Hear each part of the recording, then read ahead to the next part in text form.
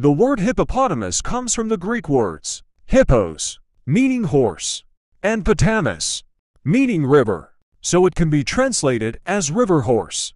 Hippopotamuses, often referred to as hippos, are the third largest land mammals, after elephants and white rhinoceroses. Unlike most other mammals, hippos give birth to their young underwater. Despite their large size, hippos are excellent swimmers and can hold their breath underwater for up to 5 minutes. Hippos are herbivores and primarily feed on grass.